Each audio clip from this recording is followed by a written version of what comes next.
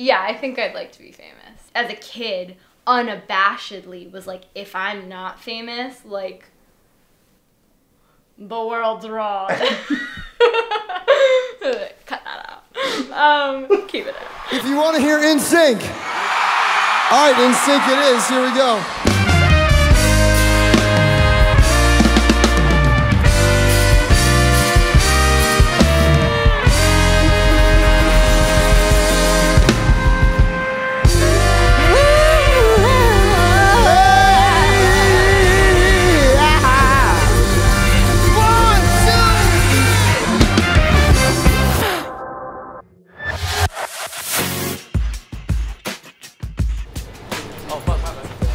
Another penny, another singular dollar.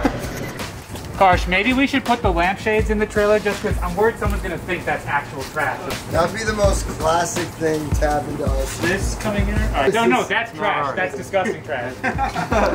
So this show in San Antonio is a little bit different from almost every other show that we are playing on this tour in that we are actually setting up and sound checking in a public place. We have to set up in front of our fans because it's just essentially a restaurant by day and concert venue by night. Some of our biggest fans knew that and they showed up during the afternoon, and here we are in our pajamas on stage plugging in cables. We're big enough to have these super passionate fans that will show up 10 hours early to come watch us set up, but small enough that there could still be a scenario where they would have access to us in that way. It's all part of this interesting middle ground that we're in. It just makes you think a lot about fans and the concept of fame in general and the upsides and downsides of it. What does it mean to be famous? Are we at all famous already? And like, do we want to be? Okay guys, my snare drum's not in the trailer. Did anybody see it? It's pretty clean, right? I'm just gonna check everything in the van trailer again. Like so many remains. I know you don't, I'm just like, I'm upset. In the trailer? Missing our tambourine. It's for all the foot fetishers out there. Can you beatbox? That's a no. Gravy, can you spit some fat beats?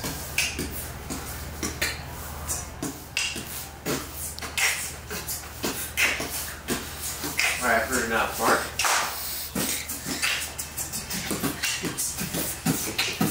Bring Mark down, bring Gravy up a little bit.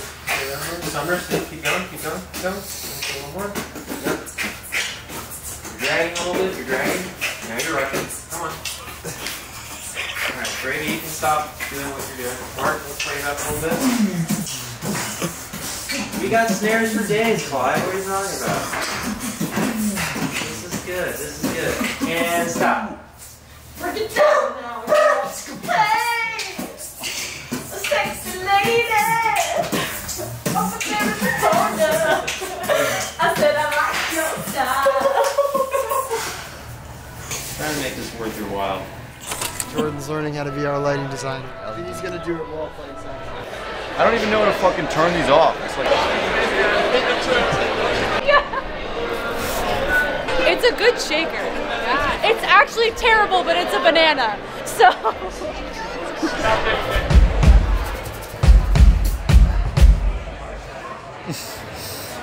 Can't hear any of this, but playing some good shit. I think it's a really interesting time because I think that we're going into a moment where the world was pretty much shut down for 2 years and the most like explosive social media platform ever came to massive popularity. At the same time, you have artists like us who had a fan base, and that fan base ostensibly has grown through the use of TikTok. I've enjoyed watching the socials grow. It's actually like a very gratifying experience. Does the change between having 0 TikTok followers and having 350,000 followers, what does that mean in terms of ticket sales and all those things? Like that actually is probably pretty hard to quantify. But for our fans, it probably is a very significant metric for them of like, look, they're blowing up. Our fans feel really legitimized in their fandom. I love my fans. I get all the like the bass nerds, which, I mean, those are my people. When you go to a party and you're like, yeah, I'm in a band. For the first 5 years, everyone's like, oh, that's cool. And then slowly people are like, oh my God, that's like my friend's cousin's favorite band. And then it becomes, oh, I went to your show. And starting to see the like level of notoriety that we've gotten just grow over time has been really awesome.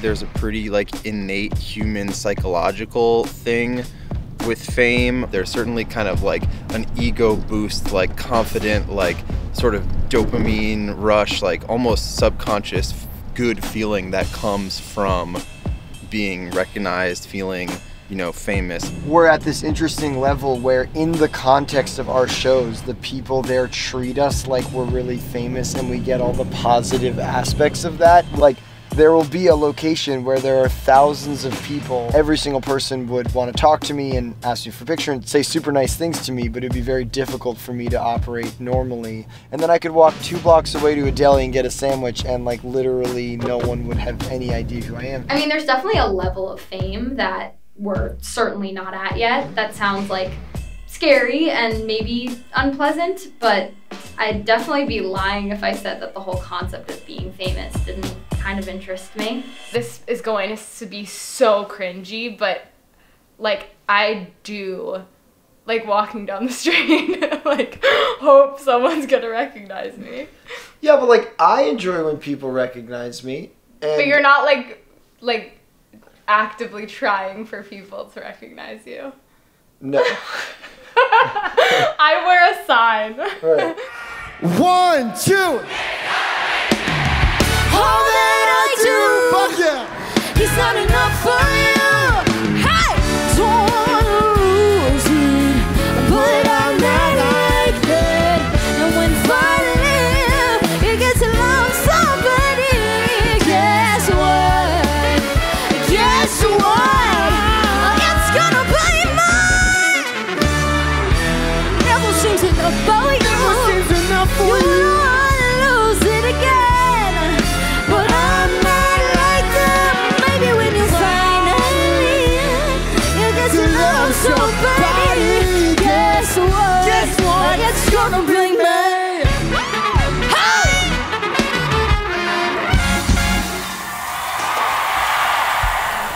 I feel like ass.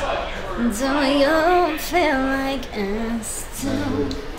Have you ever felt like ass in this economy? Tonight? We're gonna get canceled Ass in the immediately. economy. Just hardened. No, I generally have really clear smell. I'm not very congested. Alright, this show's dedicated to Sam Snare Drum. Yeah. Which lives. Let's all appreciate how good it sounds tonight. Alright, get the fuck out!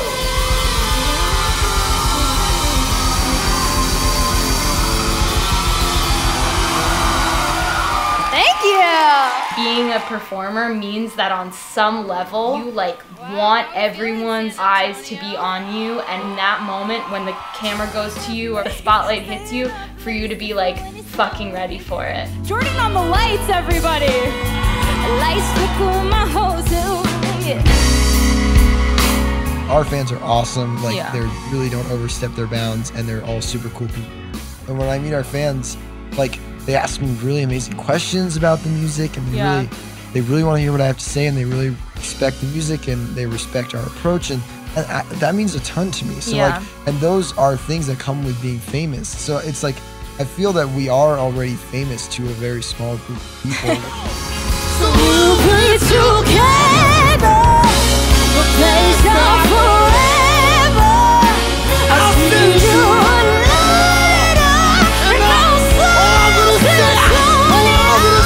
Apparently there's a couple here that like met over that song or something. Gee, what did you tell me before the show? He can't even hear me. Something It's cool. them. That song is dedicated to you. I don't remember the full story, but it's awesome. So many of our fans got in at the ground level, and even when they arrive now, they feel like they're getting in at the ground level. I feel like people are just like passionate about it in a way that I so appreciate and am like really don't take for granted. We've been told like by venue staff all the time, we have like the nicest fans.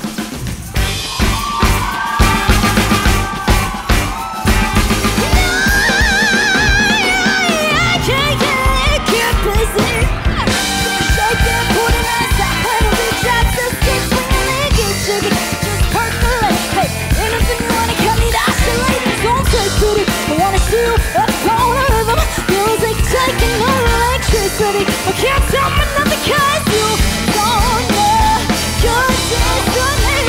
So how is it to just shake that moving and stop when the beat stops? Just keep singing and keep shaking, just percolate. Anything you want, cut it, oscillate and flow. Like beauty, up on rhythm. It was like psychic automation to me. You can't tell me nothing cause you don't know your destiny.